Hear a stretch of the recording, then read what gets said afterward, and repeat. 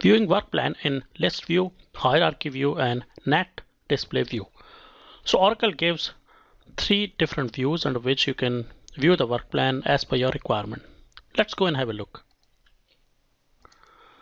So to see the view, simply go to the task hyperlink, and it's going to display the default view.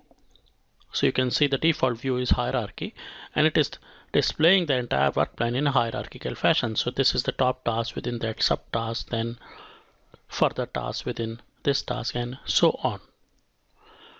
So in terms of the work plan setup, we have given the display number as 3. So it will by default show us 3 tasks in the display of work plan. But if at all you have given the hierarchy display option as 5, then it's going to show you more.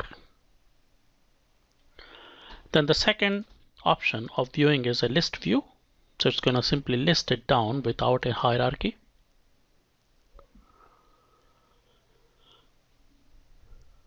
Okay, so look at that.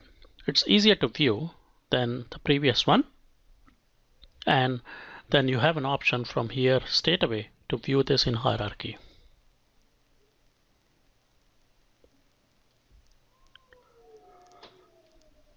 And then you can further go down if you like. You can also export this work plan in Excel, comma separated values file. And then the third option to view is the net option, just like Microsoft Project. So it gives you detail about your work plan in a net chart to see the dependencies if there are any, and those dependencies are shown with these arrows over here. So it's easier to view.